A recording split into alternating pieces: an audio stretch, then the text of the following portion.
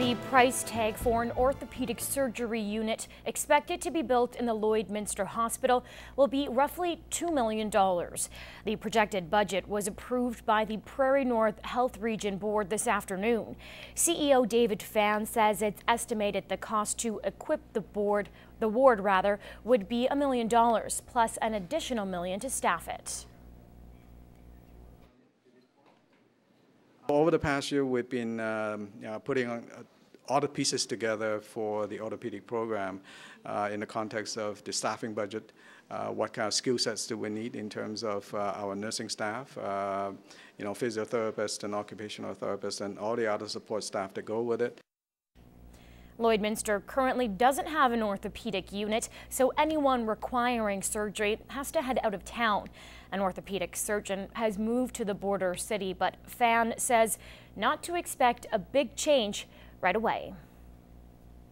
He will be available sometime, but other time people may still be expected to travel or be transferred out of the city.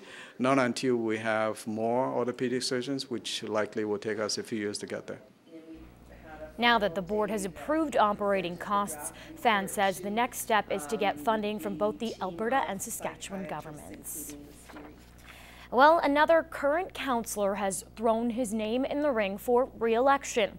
Larry Sauer announced today he's vying for another term on council. Sauer has served one 3-year term as a councillor and believes during the experience it's been a valuable asset.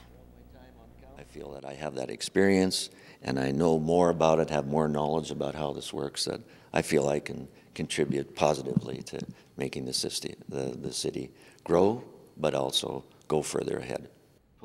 And he's still eager to work with council on the things it's looking to achieve. I knew that there are things that I still want to see continued, and I know there's going to be things that come up that we're going to have to deal with. That always is the case. The last day to throw your name in the mix to run for council is September 19th, and voters head to the poll October 24th. Stiffer drunk driving penalties in Alberta are almost here. Starting Saturday, the next phase of the impaired driving law will take effect. Stefan Kaczmar explains what the amped-up changes are. Drivers caught with a blood alcohol level of 0.05 and 0.08 can expect to see their car seized for 3 days and a 3-day license suspension.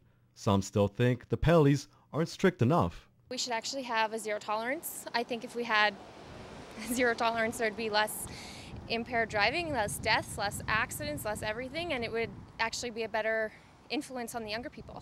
It's not safe at all to do, hire a cab or walk home if you're going to leave a bar, and it's just safe, think before you drive. Before this next phase, those who blew over 0.05 and 0.08 only received a 24-hour license ban. This Saturday, that changes. Corporal Dave Cadoon insists social drinkers are not the target. The social drinkers are the people that go out, they have a beer with their dinner. Okay? The one beer is not going to affect a person like it will be the ones who go to the lounges and they have one after another. Okay? Those are the ones that are going to be the problems. The best way to avoid being caught? Just use common sense. You may not think that you feel impaired, but the body, the reaction time is what is the real factor. People have to understand, driving a motor vehicle, you need to have that reaction time. Stefan Kaczmar, Newcap News. Some good news for the Bonnyville Regional Fire Authority. It's finally started the first phase of its new training facility. Until now, the BFRA spent thousands sending firefighters away to receive the proper training, but now the 4-story structure will be used to help certify local firefighters at a fraction of the cost. The building is designed to be able to do high-angle rope rescue training, as well as standpipe and sprinkler training for the larger buildings that are starting to pop up in all of our municipalities. And this is just the beginning for the facility. Plans are in place to expand to help train for more industrial fires. Two of this project will include all of the industrial fire props necessary to train firefighters to respond to emergencies in heavy oil facilities like we have throughout this area. Crew's first training session is later in September.